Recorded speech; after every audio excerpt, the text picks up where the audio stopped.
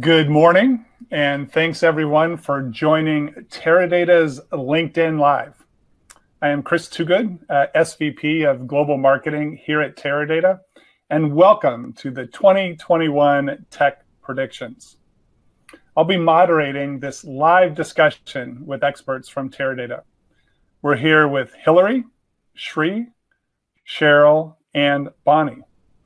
Can each of you just take a minute and introduce yourselves? Let's go ahead and let's start with Hillary. Hillary? Hi, thanks, Chris, and thanks everybody for joining us. I'm Hillary Ashton. I'm our Chief Product Officer here at Teradata. I come from a background in data and analytics. I spent 11 years at the SAS Institute focused on data and analytics, and most recently was the EVP of the Augmented Reality Business Unit at PTC, which has some really interesting data and analytics as well. I'm thrilled to be at Teradata driving our cloud-first product, and excited to be on this panel here today. Thanks, Chris. All right, thanks, Hillary. Shri, how about you? Good morning to everyone. Thank you, Chris. My name is Shri Raghavan. I'm part of the Data Science and Advanced Analytics Product Marketing Group. My career has also been in analytics for the past 20 plus years. I've worked in different industries, including healthcare, financial services, and now technology. It's great to be here and great to be part of a panel with such distinguished people that I share the stage with. Hey, Shri, no sucking up, but good introduction. How about you, Cheryl? Hi, everyone. This is Cheryl Weeb here in sunny California. I run a consulting practice that builds and delivers business analytics solutions across a whole bunch of different industry verticals, although I find myself most at home in industrial methods, supply chain, manufacturing. Pleased to be here to talk about 2021. Will this ever be over? Yeah, 2020, we definitely want to be over. All right, and last but not least, how about you, Bonnie? Hi, yes. People that know me know that I have a PhD in artificial intelligence, and I've spent my career correlating disparate sets of big data for actionable results. Right now, I have the privilege of serving as a leader for the practice for data science in the Americas. So I have the ability to work every day with some of the best data scientists on the planet as they deliver value for our clients from Chile to Canada, helping businesses grow and improving how people live. All right, great. Well, thanks everybody, and welcome to the panel. For those that are attending, during this session, you can submit questions via the live chat on the right side of your screen. So during the session, if any thoughts come up or any questions that you have for our panelists, please make sure you enter them there, and I will bring them up to our panelists. We will be covering 4 key areas today. We're going to start out with COVID, then we'll go into data analytics, specifically drill into some core things around AI and obviously artificial intelligence, and then cloud. And during each of those sessions, we'll get some of the predictions from our panelists, and I'll also bring in some of your questions. And then at the end, we'll do a rapid fire single statement from each of our panelists about a prediction that we did not get into. So let's go ahead and jump straight into this. So we all know that COVID-19 has impacted everybody's lives around the world in 2020. And certainly it's also accelerated a lot of digital transformation for businesses. Do we think that this impact will continue in 2021? Hillary, what are some of your thoughts about the COVID impact and specifically on how companies are thinking about coming back to work? Yeah, absolutely. Thanks, Chris. I think what we're seeing at Teradata and with many of our customers is that the COVID pandemic has radically changed how we work and how we think about work. And I think it's here to stay. So it's disrupted and really accelerated some of the how we work mentality across businesses. And there's some interesting aspects of that. We have done a number of studies internally with our teams, and we have actually seen a curious result, which is productivity, especially on the engineering side, has increased significantly during this work from home period. Coincidentally, or perhaps not, we have seen a tremendous challenge around work work-life balance. We were just talking about it actually before we came on live. Some new Outlook results that are sent to you automatically and talk about how much time you're spending on email and on Teams calls or WebEx calls. And so those fundamentals, I think, are here to stay. I think the technology has radically evolved. If we think back to what a conference call was like 5 years ago, no video, right? We weren't on video. We didn't have any of the kinds of capabilities that we have today. And so I think that those shifts will continue. I think we will come back to an office environment. It'll be very, very different. We see companies in the tech sector especially making investments in alternative locations and different location strategies. That is a long-term play. And I think technology will continue to evolve and support remote teams. The global nature of our work means that we have teams across the world working together. And so I think this work from home shift will only accelerate and continue, not just in 2021, but well beyond. And I don't think that we're ever going back to 9 to 5 in an office, 100% of the workforce. So that's my view. I see some head noddings on the panel here too. So back to you, Chris. Yeah, no, that's good. That's good, Hillary. So you say that there's some increase in productivity. You think that a lot of the things that we evolved ourselves towards are here to stay and will make it for the better. And you've certainly seen good productivity in engineering. That's right. We just got to fix the work-life balance. We can't have people burning out. So we got to fix that. True. Yeah. Now, also something that might help is a vaccine, right? So I know, Sri, you certainly got some perspectives on, the vaccine and how effective it might be and how we're going to roll this out. Can you give us some of your thoughts? Yeah, absolutely. The thought is actually rolled into what Hillary said, right? There is clearly increase in productivity, and a lot of people are actually increasing their work from home footprint. But I also think that is also accompanied by certain degradations in mental health, because you're consistently in your own pod in an isolated environment. So I think there's a lot of irrational exuberance about this vaccine. People actually think, hey, I've got a vaccine that's now available to me, therefore I can take it. And now it's just a matter of it's a matter of time for me to get to work. But I think it's a lot more complicated than that, because it's just not the availability of the vaccine that we need to be concerned about, which is there, of course, and that's one big thing that is out of the way. But what about the distribution? What about figuring out the efficacy of the vaccine amongst different populations? You have many different subpopulations that are going to react differently to how the vaccine is working with their general physiologies. So these are all things that need to be looked at, right? And I think for the most part, people react to the availability of vaccine and say, look, by March, I'm going to be back in my office. I'm going to be hanging out with my colleagues. I'm going to be doing a lot of collaborative work, which I would wish for as well.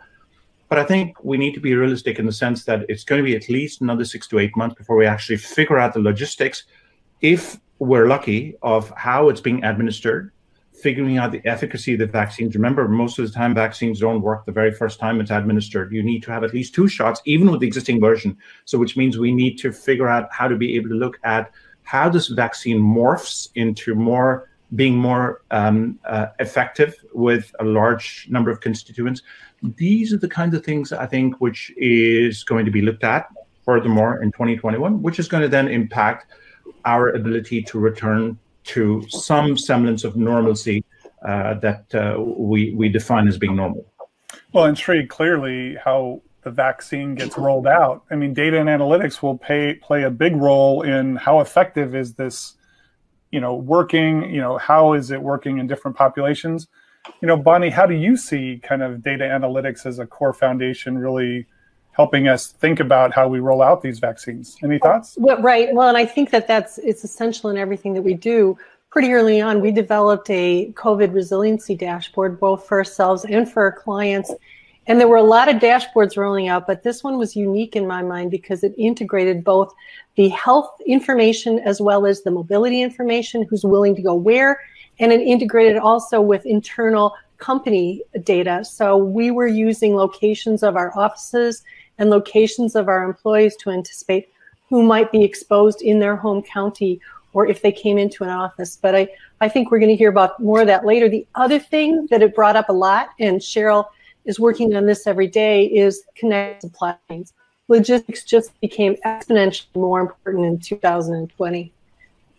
And I don't know if, Cheryl, you want to comment on that now, or? Yeah, that's right. I mean, we had all hoped that our supply chains were built with resiliency in mind. But I think, what we've learned is that we kind of over-rotated in this sort of narrow, lean principle. That is, like you can be too skinny on your supply chain inventory. So 2021 is going to be recovering from that narrow optimization. And I think we've also seen how important it is to collaborate in data war rooms and do scenario planning to account for some of the variability.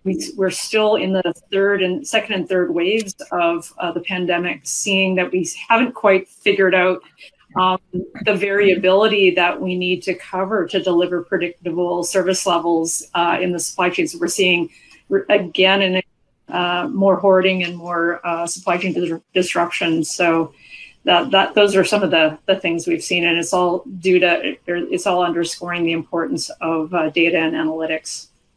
I think those are both, very interesting points. I mean, the resiliency dashboard really helped our customers start to think about the implications of going back to work. And then obviously a lot of our customers use data and analytics to be able to uncover and be more lean in their supply chain, right? And build more resiliency in the supply chain. It's interesting. One of the comments that's going on in the chat is this idea about, will Teradata continue to give, free training? I mean, one of the things that we did from a Teradata perspective when we went out with COVID is we just said, look, everybody is working from home. Here's free training. We got people to leverage and understand how to leverage and use that technology. And so we're going to continue to look for ways that we can encourage people to leverage our technology to continue to drive data and analytics.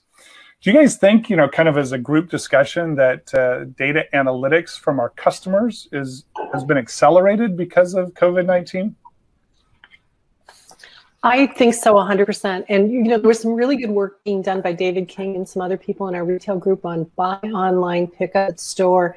And he delivered a really powerful message with the Marketing Science Institute in conjunction with Dr. Barbara Kahn, who literally wrote the book on retail analytics from the Wharton School of Business at the University of Pennsylvania, talking about the importance of analytics as supply chains were changing, as new ways of delivering all of a sudden fell into place. I mean, I've been ordering my groceries online for years, and I was mostly upset in March at all the other people who were joining me doing that. I was used to really quick delivery, and there were other people getting in the queue. Hillary, you're laughing at that, so you must have had the same experience. I'm with you on that. As a working mom, I'm totally down. Right. Yeah, Hillary, like I used to get preferential treatment, and now I'm back at the back of the bus. I know. I just moved to San Diego. I think the algorithm is working against me. I think, if anything, we're all learning the game theory of how to work the queues, work the BOPUS game that it is, and it's different depending on which store you're working on getting your groceries from. One of the things that, just to extend on the retail work that we've done that Bonnie mentioned, and back to how we work and conduct business a little differently, we embarked on some pilots with customers that really required us to be there and present to collect what's our ground truth if we're going to model for how we remake processes.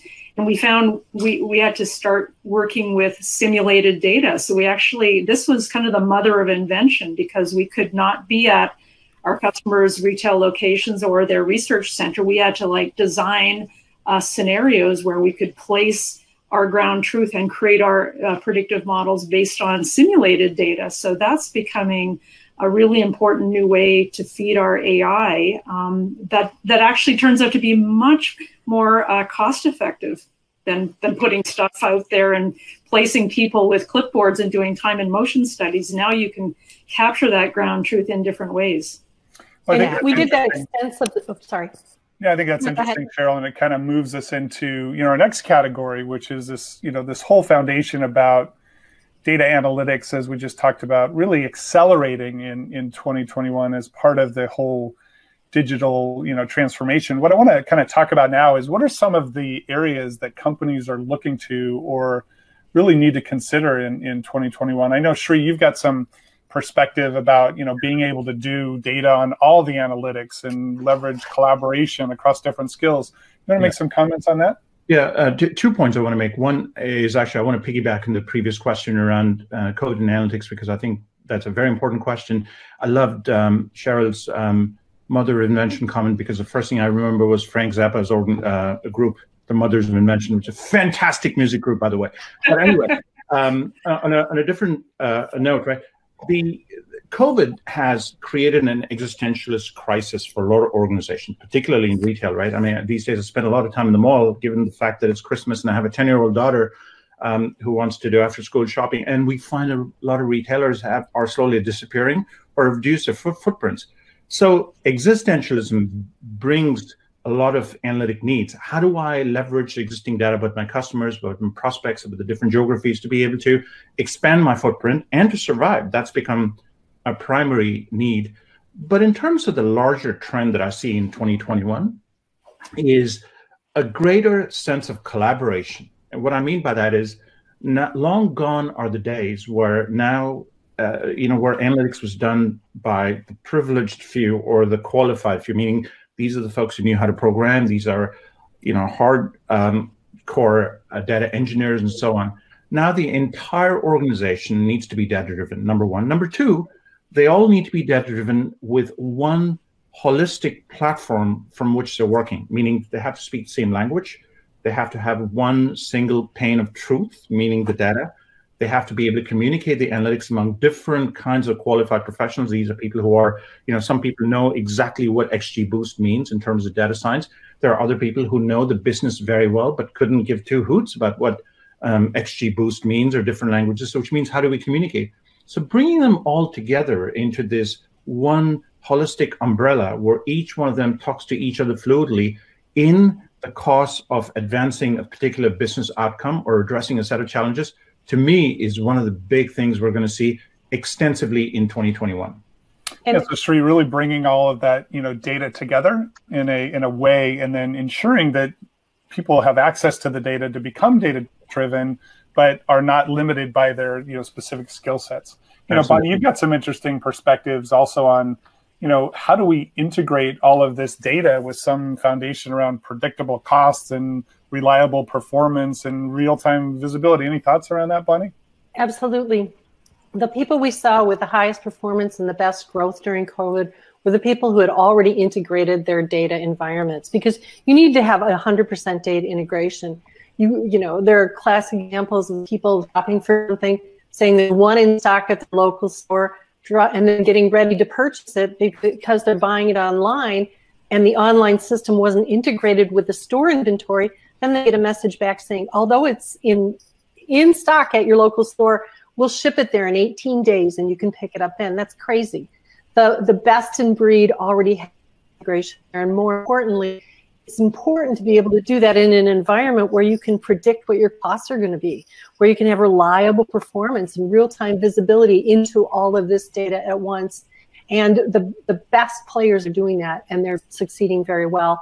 And people who haven't done that are getting a chance to play catch up very fast. Yeah, so you think that in 2021, this competition will drive more people to say, look, in companies, we've got to integrate that data and get that complete visibility across it in order to compete. Yes, absolutely. As Shri said, it's an existential crisis for these organizations. Have to do it. The other thing that by no stretch of the imagination is a significant change is 5G. Hillary, what do you think about 5G and the impact that will have on data analytics?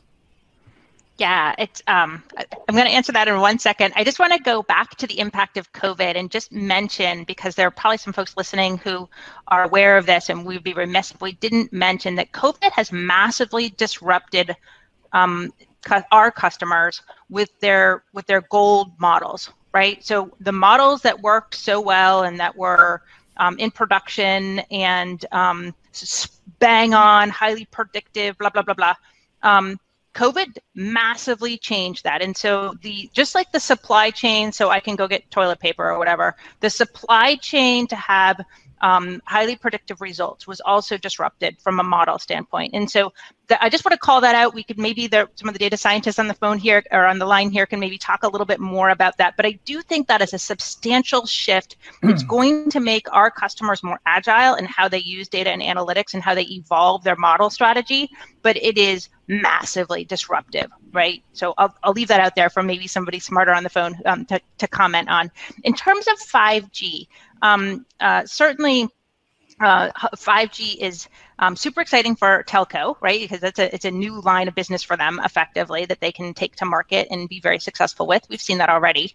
But the value of 5G from a data and analytics standpoint, obviously IoT comes to mind, across manufacturing. And so the notion that you can now have smart connected factories using 5G, because a lot of times these factories are out in the middle of nowhere, surrounded by nothing, or they're in a basement, or they're in an aircraft carrier, or something like that. So 5G massively opens the door for better IoT in hard to get to places, for places that are maybe a little bit newer to data and analytics compared to financial services, telco, and more recently retail. Also healthcare. I think 5G, especially in environments where machines are in noisy wireless locations, 5G is going to clean some of that up and provide smarter machines in, again, basements of hospitals and that sort of thing. And finally, of course, I'd be remiss if I didn't give a shout out to augmented reality and the ability that 5G brings, especially in the industrial use cases. Gaming, of course, super awesome. My kids are super psyched about that. But from a manufacturing standpoint, the idea that you can take these very complex polygons used through computer vision and leverage 5G to both pull and push data faster and more effectively into devices that don't have as much storage and processing power is a tremendous value. So I know I whipped through those super fast. We could probably have a whole conversation around some of those topics, but those are some of the areas where I think 5G is going to make a substantial changes in manufacturing, retail, healthcare, as three of the, in addition to telco, and in smart and connected things, systems of things, and systems of systems of things, with maybe a shout out to my AR friends out there. Well, and if you look at that too, if you look at that real quick, Hillary, the core foundation of all of that innovation and using that amazing bandwidth is just the amount of data that's going to be generated and all the behavioral kinds of analytics about what's working, what's not working, how to build out and roll out 5G. So it's going to have huge impact in 2021. Cheryl, did you want to make a comment? Yeah, I mean, I'm super excited, obviously, too, about bigger, fatter pipes coming at us. But it's going to just place that much more pressure on these convergence challenges that we always had there between operations technologies and the PLC networks that are running at these air-gapped factories. Just because we have a big fat pipe to connect them with, now we've got these huge cybersecurity challenges. We saw this movie back in the 2014, 15, 16 when, IoT and all these use cases that the telcos will be able to deliver, they have to now speak 4+ languages, all the standards bodies work through these translation issues. And so the 5G network operators actually are going to benefit initially themselves from much better coverage to the consumer users. But when it comes to enterprises, there's going to be, not to dampen all the excitement or anything, there's going to be a lot of challenges around, translating those operational issues with the 5G super connectivity. Yeah, so good news is we have a lot more data. Challenging news is, okay, how do we ingest that? How do we ingest it at rapid speed? How do we make it available for analytics? And how do we protect it? Right. Which brings to the point I was going to bring up earlier, which is we may have treated our data and analytics as a great asset, but we now have a more increased dependence on what we call translators, people who can translate the language of governance and ethics and regulatory concerns to operational technology, to information technology and open source. All of these are very different domains. And so I think we actually rely even more on a bit of humanities education to bring that kind of social engineering skill to bear. And it gets into what Sri was talking about around skills and collaboration and sharing. Hey, there's a question that came in from the audience. It says, what kinds of jobs, based upon all this you guys are talking about, will be trending in 2021 around data and analytics? Sri, you got any thoughts about that? What do you see kind of the job market in this space? What are people going to be hiring? I think, Cheryl spoke about a job. I think one of the biggest jobs, I don't know what it's going to be called with a fancy title and whatnot, but translator, I think is going to be one of the most important jobs that we're going to see in the next couple of years, if not 2021, at least at some point in time in the 2021, then eventually increasing. And the reason for that is precisely because you do have multiple organizations which have a stake in addressing the business challenge. It's not just the ability to manage, all kinds of complex technologies and programming languages and what have you, but it's the ability to, how do you synthesize that with regulatory requirements? I mean, for folks who are in the healthcare and financial services place, I don't have to tell you how much regulation you deal with on a regular basis, particularly as this pandemic has raged on. So we need to bring those folks into the conversation, but they don't fully understand, what it means to create a data frame in Python. But should they pay a price for it? Should we make them pay a price for it? So that's why this translator role, I think, is one of the most extremely important roles that we're going to see in organizations that we deal with on a regular basis at Teradata, but also across the ecosystem. That is going to be one big occupation. Well, because we have to drive data literacy, right? And translators can help us do that. All right, good. Hey, let's move into our third topic, which is AI. I mean, we've seen a lot of mixed results, right, with AI.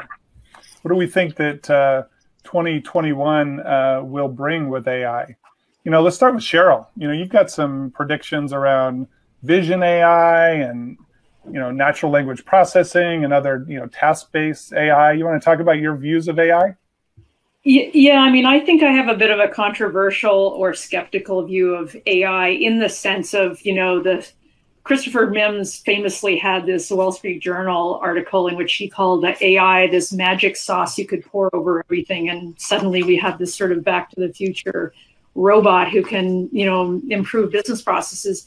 For me, I subscribe to a much more, realistic position in AI being something, your 5-year-old child can do in about 15 seconds, but they can do it at scale and very, very quickly and automatically and accurately. So when we look at how we're going to be using AI a lot this coming year, it's to translate the observations from the outside world into structured data that we can integrate with other sorts of enterprise data. So this is sort of the thing that we're doing in retail and in other consumer collaborative face-to-face environments where we're filling in the blind spots that we don't have, and we don't want to be spending time with clipboards redesigning processes. In 2021, we'll want to remake our processes, and how do we observe what the processes are today so we can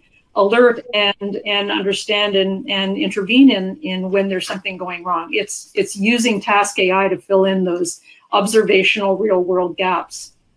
Well, Sri, you said AI is going mainstream. It sounds like Cheryl's thinking it's going to be more task and very focused on specific processes. Yeah, let's get in a little bit of a battle here. Is it going to be mainstream, or is Cheryl right? Yeah, well, of course I'm right.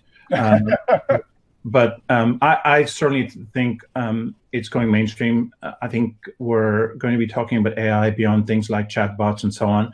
I think you've started to hear a lot of conversations, particularly in healthcare organizations, about things like precision medicine. When I used to be part of a very large pharma company, one of the things we worked on the analytics side is to figure out things like, how do I structure different kinds of treatment regimens for patients who have cancer? Now, the unfortunate thing about cancer is that not everyone gets afflicted in the same way, because your demographics play a picture into it, your diet, your personal lifestyle, all those things have a big part to it, right? With AI, I believe next year and further beyond, a lot of those technologies is going to be moving into the mainstream, meaning now organizations, pharma companies are going to be in a position to be able to figure out, hey, for people who are within a certain age group, with this kind of lifestyle, with these kinds of cancers and other factors, these are the kinds of supportive drugs and chemo and radiation that we need to give. And that's going to be tailored according to people and persona, rather than this scattershot one-size-fits-all treatment that sometimes you've seen in the past, although that's evolving as well. So I think it is going to move into the mainstream. Healthcare is just one example. We've seen, in fact, Cheryl has been part of some fantastic work within the company around vision AI. That's moving into the mainstream. So we're going to see a lot more of those impactful cases, significantly more so in the next year and beyond. Hey, Bonnie, what do you think? We heard Cheryl talk about retail. We heard Sri talk about healthcare. Are there other industries? You're out there working with a lot of different industries that are really adopting AI or will probably adopt AI in 2021. What are your thoughts, Bonnie? Right, and using Cheryl's metaphor about AI is not a secret sauce, I think of it more as intellectual power tools that we bring to bear on problems. There was a time when there weren't grammar checkers and everything that you wrote. But now you got that intellectual power tool that helps you do what you do best, think the original thoughts, but communicate them in a way that's very understandable from a grammar perspective. So yeah, we're working all across with different industries. We're certainly working in manufacturing. We're working with healthcare to determine for payers what part of the population might be able to benefit from a certain kind of treatment. Dr. Ram Sahu on my team is working with drug discovery companies and predicting the efficacy of drugs before you go to the labor and expense of building it in the lab and putting it through trials. So it's really across the board. I think that's really great, and it is impacting a lot of different industries. I mean, one of the questions that came in that I want to address to you, Hillary, is what about bias, though? Right? I mean, a lot of people really think about, well, you can put AI, but you can build in bias to kind of get your results out of it. I mean, what do you think, Hillary, about bias, and how do we think about, addressing that so it becomes more unbiased? Any thoughts?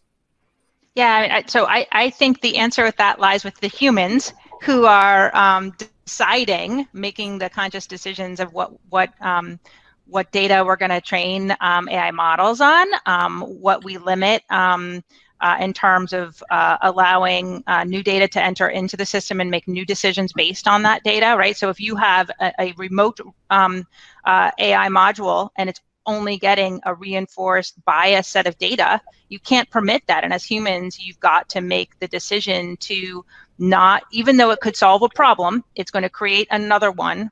And the bias problem outweighs the good, the benefit, right? And so I think we have to be, the problem with technology is sometimes you have really great technologists who are just unbelievably awesome at applying technology. And so you ask the question about what jobs are going to become more important in the future. And I think data-based ethicists are going to be a critical job function. Again, fancy title, back to Sri's kind of statement, not sure what we're going to call them exactly. Different people have different flavors of that title, but the decision on how you're going to use data, analytics, and machine learning and AI ethically as a company, in the same way that we have a rich history of companies making unethical decisions over time, data and analytics and AI is going to be the next frontier of addressing that challenge. So I am definitely concerned, but technology forever has had, back to the dawn of factories, has had ethical problems attached to it. Yeah. And it's up to the humans to make intelligent decisions and put guardrails in place to protect the greater good. And I believe humans will continue to do that. Sri, did you want to say something? Yeah, I'd recommend a couple of things. One is I fully agree with you, Hillary. The one part of the ethical concern that I see more and more of is privacy. A lot of the AI conclusions are based on data that have been collected, for instance, without permissions, without oversight, without endorsements, and so on, and that's continuing, right? The conclusions that come out of that is absolutely fantastic, but how we actually came to the conclusions is based on data that should never have been collected in the first place.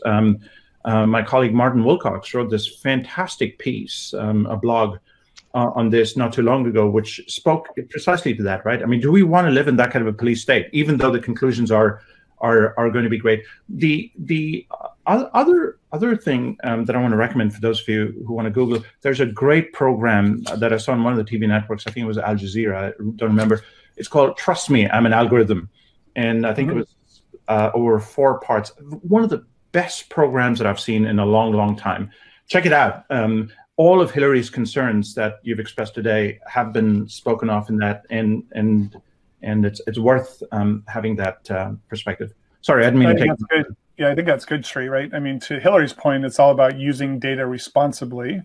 And then to your point, right, making sure that we think about privacy as a core component of this. All right, let's get into our 4th topic, which is cloud. You guys heard of this thing called the cloud? Clearly in 2020, we saw, I mean, huge adoption of the cloud, right? People accelerating their journey into the cloud. You know, will this continue in 2021? Cheryl, what are your thoughts? Yeah, I mean, for us and our customers, what we're finding is that sometimes it would take us months to spin up a project, right? Just to, you know, get the data scientists, the data engineers together, where co-located with the data and getting access to the data. And that's just something we can spin up so quickly now. And so I just think with the need for experimentation and, you know, the scientific method requires that sort of agility. And I just can't say enough how that's changed our business to be able to to virtually be operating right next to our customers with some of these experiments that we're doing. So that's really been a tremendous plus for us. Yeah, so rapid provisioning, rapid spin up. You know, I think a lot of people are also looking at innovation, you know, in the cloud as a core construct. You know, Bonnie, you've given a prediction that there's some core things that, you know, companies need to think about in the cloud, you know, dynamic resource allocation and governance and MDM. Do you want to make any comments about that and what that means for people in the cloud in 2021? Right. Well, if you can spin things up quickly, which we do all the time when we deploy in the cloud, you also need to spin things up that are working within your master data management, within your data governance, that has the security protocols in place that you need to have. Because you can spin things up fast and because you can get them into production quickly, you can also create problems for yourself really quickly if you haven't paid attention to all those things that you had when you were putting them into operation outside of being in the cloud. So I just think all of those areas are ones in which people are going to come to a very firm realization. And as I say, the best in breed implementers are doing this already. They're implementing it in the cloud with security, with data governance. You know, we see this idea about agility versus wild west, right? So how can we get the best of both worlds and how it comes together? You know, one of the things that's often discussed, in fact, I was talking to Donald Feinberg about this at Gartner, you know, there's hybrid cloud, there's multi-cloud, there's intra-cloud, there's, you know, just 100% public cloud. I mean, what do all these different architectures, how do those become important in 2021? Any thoughts on that one, Hillary? Yeah, so I mean, I think, and back to this notion of wild west, you know, the pendulum is definitely swinging further, and all of those flavors and varieties that you just talked about is a reaction to what historically has been, I think Sri mentioned, like this very tight-knit group of people. Only you have access to the data. It's a very isolated set of data scientists running, you know, the helm of the business. And now we have citizen data scientists running everywhere. Kids just out of school, access to the keys to the kingdom, making business what they believe are database decisions, but perhaps without the same level of expertise. And so they're reliant on tools doing more of that expertise work for them, which is great. Enter AI and natural language processing and machine learning, right? But at the same time, as we see more and more siloization of data into cloud, sort of slices of data being moved into sandbox environments, what the natural reaction is, and we've seen this for years and years and years, is the pendulum's going to come back. The pendulum, you're going to see security breaches, you're going to see lack of data governance, you're going to see poor decisions made by enterprise customers who have you know, lost track of the balance that you just referenced between agility and governance, security, privacy, and corporate responsibility. And so I believe that perhaps 2021 will still begin, still see more of this disaggregation and Wild West behavior, but very quickly you always get a smack to the face that is a strong counteraction to that overaction. And so I believe data governance, privacy, security will be home to roost, and we're seeing that in some situations already, where our customers are very focused on perhaps reining in some of that splintering of data, still moving to cloud, totally in it to win it on the cloud. I believe that there's lots of goodness that comes from cloud, but with sort of an adult at the table that is going to manage through those data governance, privacy, and security issues that are paramount for enterprise case customers. Thanks.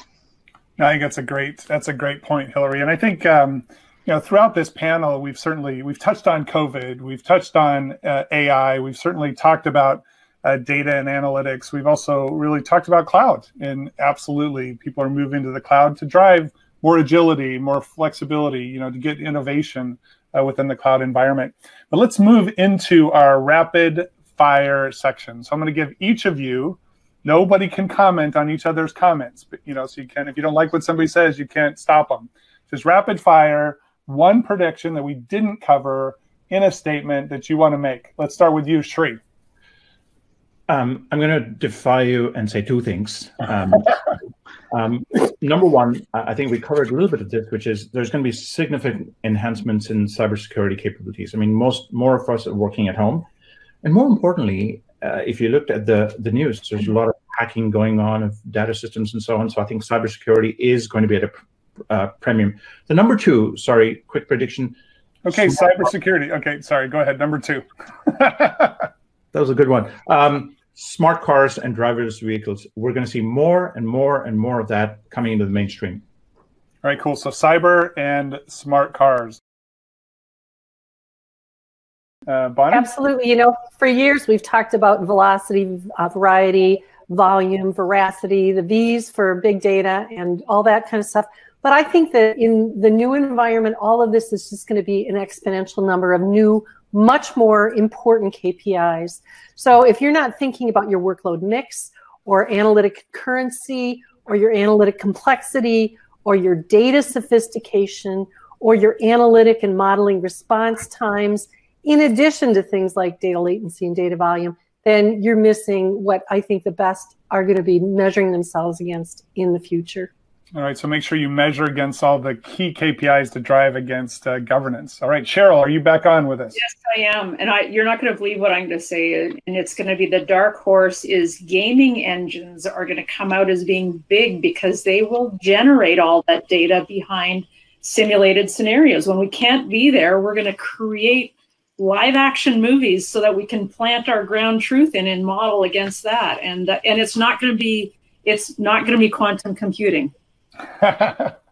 Exactly. No quantum computing and gaming technologies are going to drive it. All right. Last but not least, Hillary, what's your prediction that we didn't cover?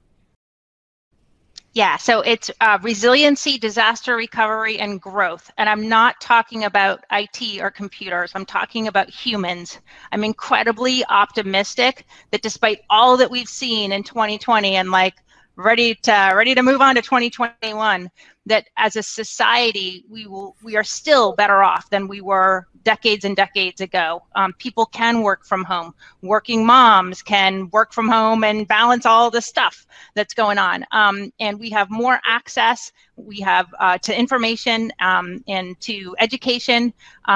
We have more rights as any society, all societies, not just in the US. And this is going to continue. And data and analytics in the cloud will provide a better place for humans to do the work that they need to do in 2021 and beyond. And I'm optimistic, actually, despite all of the rough edges that 2020 has had. Yeah, all the craziness. We really have a bright future in 2021. So I want to say thank you to all of you. Thank you, Hillary. Thank you, Shri. Thank you, Bonnie. Thank you, Cheryl. And thanks, everyone, for joining. We look forward to all of your predictions coming true in 2021. And I hope everybody just has a fantastic day and a great 2021. Thanks, everybody. Thank you. Thank you. Bye. Thank you. Bye-bye. Bye-bye. Bye-bye. Bye-bye.